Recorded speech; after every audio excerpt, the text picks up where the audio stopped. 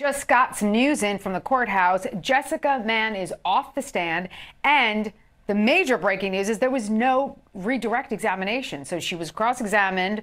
I think she's been cross-examined for 2 full days now, and that's it. She was let go. I cannot believe there was no redirect. So we're waiting for an update from either Chanley Painter or Julia Janae on what happened inside the courtroom, and we're waiting to find out who the next witness is going to be. With me on set, I am so pleased to introduce Kelly Hyman. I know you've been on before, but only the first time with me. And not only you're a trial attorney, but you're in the most unique position to bring us your expertise in this trial because you're also an actor. Yes. When I was 5 years old, my mom was a single mom, and she was teaching Charlton Heston tennis lessons. Gosh. And I was a cute young kid. Thanks. Well, you're still pretty cute, Kelly Hyman. Thank you. Well, you're beautiful as well.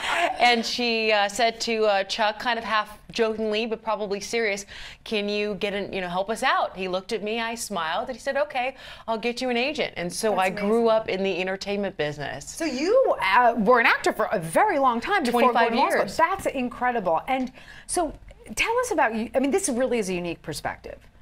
Tell us about that predicament that that we're seeing before us, these young actresses having become involved with Harvey Weinstein and that whole process of perhaps him preying on the most vulnerable of women. Yes, I mean, the industry is a very tough business, and especially for young women to go through because you are so vulnerable. And I think that we don't want to re-victimize them again, especially with the trial and having her testify, cross-examinations, 3 days. I mean, what this woman has gone through is a lot. But, okay, but all of these women, like, why are they even engaging with him from the beginning? Okay, so before the actual grooming process begins, what is it about being an actress, struggling to get work, that gets you in the situation? Right. You know, and I know it's personality driven. There's so many factors that I'm not trying to simplify this at all, but I really want you to tell us about your experience and how you see what they're going through. Like, maybe explain it to our viewers a little more. Sure, no, absolutely. So, growing up in the business, you are always told you're only as good as your last job. And so you are constantly going out on auditions, interviewing, and you're getting rejections. You're too tall, you're too short, you're too fat, you're not skinny enough, you're not pretty enough, you're not ugly enough. Why did you read it that way? And so you're getting this constant feeling of rejection, which is overwhelming and emotionally a lot to take. And then you have an agency, you're trying to get an agent, you're trying to succeed. And so, you see someone who's very, successful and stuff like that. I mean, they are, some people that in the industry that were rumored the casting couch, as they call it. Like, if you wanted a job in this person's film, movie, whatever, that you had to sleep with them. And it's sad, especially with the Me Too movement and women, that we have to be subjected to this. We should never have to, be that way. And I don't think, that it's us being putting ourselves in that position. A lot of times the position comes to us, because they prey on people that are vulnerable 100%. And naive. 100%. This is what happens. This is you're supposed to do this. This is how you get ahead. I completely agree with you. But I just wanted, if you compare your work as an actor and your experience of perhaps being confronted with people who, wanted you to lie on the casting couch, for lack of a better term, compared to your being a lawyer, like you studied law, you got a job, you have your own firm. I do. Right? Yeah, Thank you. yeah. And KellyHyman.com. Hyman Law Firm. Hyman Law Firm. Okay. Yes, perfect. Thank you. I so appreciate that. I mean, but you understand my point. Yes. My point is with acting, you are somewhat dependent on someone else's perception of you. With law, you pass the exams, you pass the bar, you interview for a job based on your resume, you get a job, and then eventually you start your own law firm. So how do you compare those circumstances? Like, right. why does it happen in this industry? Why doesn't it happen in our industry that we're in now? Well, I do think a little bit of it happens in our industry, especially when women go to law firms and stuff like that. That being said, I think that because there's so much instability in actors. I mean, you're constantly auditioning. Say you get a pilot, right? Great, I get this pilot. It doesn't get picked up.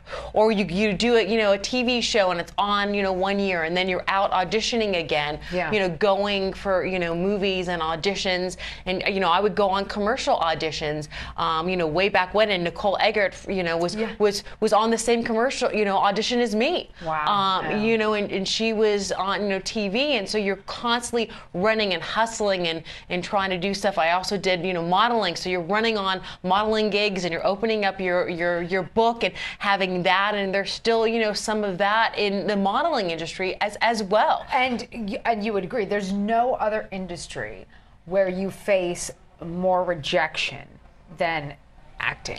I agree, but that's, my own personal experience. I think everybody agrees with constantly, that. Even modeling jobs and stuff, like you sit out there, you sometimes have to wait an hour and a half. You see these beautiful, people come in, you go, I'm not skinny enough, I'm not pretty enough, I'm not tall enough. But sometimes they'll audition, they'll line you up and they'll say, we want you, and they'll look at someone and then go, and you. The rest of you can leave. Be putting people in that position is very difficult. Oh, it's like being cattle or chattel, as we learn in the law it's called. But yeah, absolutely. Okay, Kelly Hyman, really so lucky to have you here with us. We are so grateful. We're going to take a break. We're waiting for more new testimony from inside the courtroom. This is Court TV's coverage of New York versus Harvey Weinstein. Tonight on Court TV. The jury in the Harvey Weinstein rape trial has seen day after day of gripping testimony and shocking disclosures. But have prosecutors built a strong enough case to convict? Tonight, we assess the first half of this larger-than-life trial and look ahead to see what the defense needs to accomplish and what surprises might Weinstein's attorneys have in store. Closing arguments with Vinnie Politan. Tonight, starting at 6/5 Central on the all-new Court TV. The courtroom to see if a new witness is on the stand. Something's happening inside there. And of course, we're going to keep you abreast of any developments as soon as they come in. But let me remind you, there was another witness who took the stand this morning, and that was model Emanuela Posticini. Now, Emanuela was a little controversial because she was the woman who engaged in a threesome with Harvey Weinstein and Jessica Mann. And of course, the defense fought very hard to keep her out of this trial. They argued that she was a Molyneux witness in sheep's clothing, whereas the judge ruled, no, we're going to let her in because she explains the history and the relationship. And the judge said on 2 occasions in the transcript, he used the power relationship. He used that term power to explain that dynamic between Jessica Mann and Harvey Weinstein. So just as a little reminder, this is what Jessica Mann said about the threesome when she testified. Here we go. He told us to undress. She undressed. I think I had taken my top off, and I expressed that I never had a threesome before. Was that true? That is true. At that point, yes. And she was, what I gathered from her broken English was that she had never had a girl either or experienced that. Objection. Overruled. And she had laid on the bed, and I was still standing, and Harvey was telling us orchestrations like, I want you to. And I said, I don't know how to do that. And I think that I grabbed her boob, and when she vocalized that this had not happened to her before. Objection. Overruled. Very tense. I saw myself in her. Objection. Overruled. Not being able to communicate, and I broke down. I ran out of there in the bathroom, and I started crying and crying, and I was completely overwhelmed by it. Then she came to the bathroom to ask if I was okay, and Harvey seemed kind of upset, and then he was like kind of teasing me like, oh, I'll never do that again with you. And I went out and sat on the couch, and then he and her went back in the room and closed the door, and I waited. So that was Jessica Mann talking about the threesome that she engaged in with Emanuela and Harvey Weinstein. So now you be the judge. Should Emanuela Posticini have been allowed to testify? Let's take you back inside the courtroom for her testimony from earlier today. Good morning, Ms. Posticini. Good morning. Can you tell the jury what your occupation is? An actress. Where were you born and raised? I was born in Ancona, and I was raised in Italy. When did you come to the United States? 2013. Was that the first time you were in the United States? No, I used to come. My ex-boyfriend was American. I used to come. The first time was 2009. In 2012 or 2013, did you come to live in the United States? Yes. At that time, did you meet a man or did you know a man named Harvey Weinstein? Yes. Can you look around the courtroom and tell us if you see Mr. Weinstein here today? Yes. Point him out for the judge and jury and describe an item of clothing he's wearing today. Stipulate to identification. Very well. The individual wearing a purple tie. Ms. Postaccini, directing your attention to late February of 2013. Did you have the occasion to go by the invitation of the Weinstein Company to the Soho House? Objection to leading. Overruled. Yes. And do you recall that party? Yes. Do you recall what you were wearing that day? Yes, I was wearing a long red dress. I'm going to show you a photograph which was previously marked as People's Exhibit 106. It is already in evidence. Yes. Put it on the screen. Ms. Postaccini, is this a photograph of you at a party at the Soho House in late February of 2013? Yes, that is me. At that party, did you meet new people? Yes. At some point, did you meet a woman named Jessica? Yes. Do you recall who introduced you to Jessica? Harvey. Harvey Weinstein? Harvey Weinstein, yes. And did you have a great deal of time to talk to her at that party? Not really. It was just more shaking hands and just seeing her. I'm going to show you a photograph which has been previously marked in evidence as People's Exhibit number 8. Do you recognize that photograph? Yes, I do. Who do you recognize that to be? Jessica. Is that the same Jessica you met at the Soho House in February of 2013? Yes, it is. Did there come a time the next day or so that you were asked to go to a different hotel to meet the defendant? Objection, leading. Overruled. Yes. Do you recall what hotel that was? Montage Hotel? Say that again. It was the Montage Hotel. Is that also in Los Angeles, California? Yes, it is. At that time, where were you meeting the defendant? At the bar? Did you arrive at some point to the bar? Yes. Do you recall if it was morning, afternoon, evening? It was night. Did you come to the hotel by yourself? Yes, I did. Did you know what was the purpose that you were meeting the defendant for? For a drink. Did there come a point in time when you did see Mr. Weinstein at the hotel on that date? Yes. I'm going to show you an email that we have marked as People's Exhibit number 190. May I see it? When you arrived at the bar that night, did you let someone know from the Weinstein Company that you were there? Yes, I did. How did you do that? How did you let them know? Email. I showed you People's number 190, 190. Does that accurately show that communication that you let someone from the Weinstein Company know you arrived at the hotel? Yes. I ask it be marked into evidence as 190. Any objection? No. Received into evidence? I'm going to ask it to be shown to the jury. Did you wait in the bar for a bit of time before you saw the defendant? Yes, I did. I was in the hallway. I cannot hear. I was I was in the hallway leading to the bar. Did there come a time then when the defendant came downstairs or you saw the defendant? Yes. By the way, Ms. Postaccini, how was your English back in 2013? It was very basic. I could definitely have conversations, but definitely not as thorough. It was more of a, basic English, I would say. Tell us what happened when you saw the defendant that night. Where did you go? He came down in the elevator and he wanted me to get with him in the elevator. Then he brought me up to his room. When you got to his room, was there anyone else in the room? Yes, there was. At this time, who do you recall being there? Jessica. Was it the same Jessica you had met the night before? Yes, it was. Where was she in the room when you walked in? I remember seeing her on the right in the living room of the hotel room. Do you recall what, if anything, she was doing at that time? No, she was just walking, just standing in the living room of the suite. Miss Postaccini, did Jessica appear to be in any way drunk that night? Not that I recall. Were you in any way intoxicated that night? No. Did the defendant appear to be intoxicated at all that night?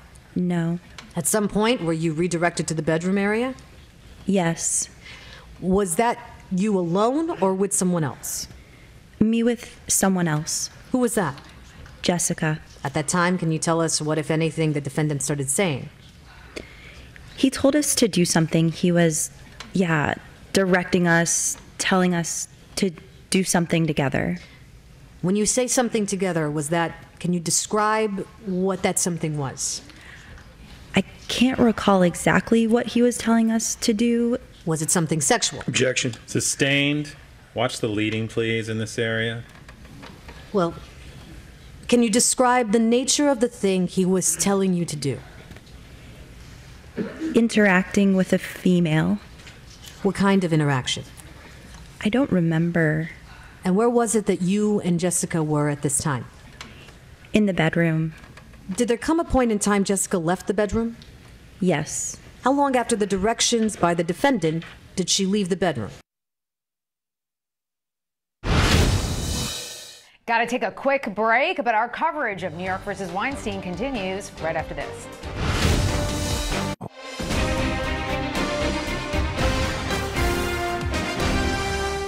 We're waiting for new testimony to be turned over to bring you some more instant replays. And we're also waiting for word from the courtroom. We understand that Chanley Painter and or Julia Janae are soon in giving us an update. But while we wait, we have a very interesting issue to talk about with respect to the Harvey Weinstein accusers. And we're so lucky to have Kelly Hyman with us because, Kelly, you handle these type of cases, sex trafficking, civil cases. It's a very unique area of law. And actually, the first time, I only know it as a criminal defense attorney, but the first time I had heard about sex trafficking as a civil action was in this case. So tell us about that and how it works civilly. Sure, absolutely. So it's not in the criminal courtroom, it's civil, and it's based on, there's a lot of different cause of actions, but one is like a federal statute to protect people that were minors at the time that were sex trafficked. So just to be clear, so are we talking always federal or can it be state civil action? Okay. Exactly. It can be state, like for California, for example, there are certain protections for it, and that's set up as well. So it can be in state court as well, but they're civil matters. So you're asking for compensation and not, having someone be put in jail. Perfect, because sometimes the trafficker's already been in jail and stuff like that. So it's more of a civil matter to make the person, the victim, whole.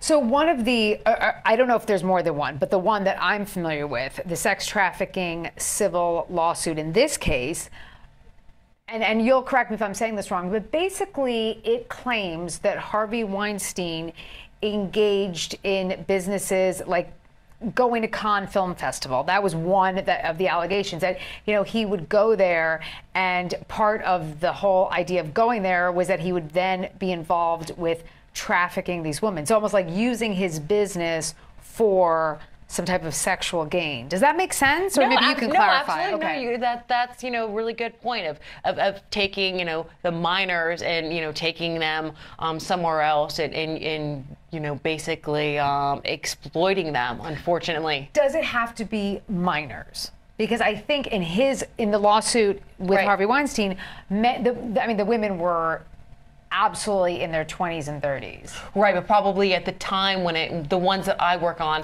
at the time it occurred, it is, minors. However, some states are extending the statute of limitations, how long you can bring a lawsuit, depending on certain facts and circumstances. But you must find this interesting, right? That in the Harvey Weinstein case, there is that sex trafficking civil suit out there. I mean, it's a very novel area, right? I think. No, absolutely. That's a very good point. It's going back to it's horrible that these women are in this situation, being young and exploited, and unfortunate that they have to go through that. Do you think? And again, I think you have a very unique and special insight into this. Do you think the jury's understanding this particular situation that a young actress goes through, this constant barrage of rejection, and then finally you have someone who is a god, a verifiable god in Hollywood, giving you just a tiny bit of attention? Does the jury understand that coupled with these acts of sex can cause this extreme trauma in these young women? Do you think the jury's getting it? You know, I would hope so. I hope they, you know, understand that the prosecution is a, you know, smart and a good storyteller, and you have to tell the story of, you know, what the actress went through and what it's like to be, you know, an actor. A lot of people, you know, don't know how difficult, you know, it really is. It looks very glamorous, and there are some wonderful things about it. But sometimes it can be a double-edged sword where, you know, you're going on audition and you're like, how am I going to pay my rent? You know, how am I, 1,000%, you know, dealing with these, you know, struggles of constantly, you know, heard stories about Michael Fox when he was an actor that he was selling part of his furniture, you know, before he, you know, got his big break, as they say, and you're, you know, waiting for, you know, that big break. I have some friends from New York. Yeah. Back, you know, when I worked here, they're still waiting for their big break, and I hope they get it. Yeah, and you're, you know, you're talking about selling furniture. I mean, there are young women who are selling their bodies, even young men, in fact. Okay, Kelly Hyman, you're going to stick with me. Folks, we have to take a break, but first we have a programming note. That's right. Tonight on Court TV, episode 1 of our I think it's episode 3 or 4, but OJ 25. It's happening tonight. It's our new true crime series. And, it re-airs tonight, 9 p.m. Eastern.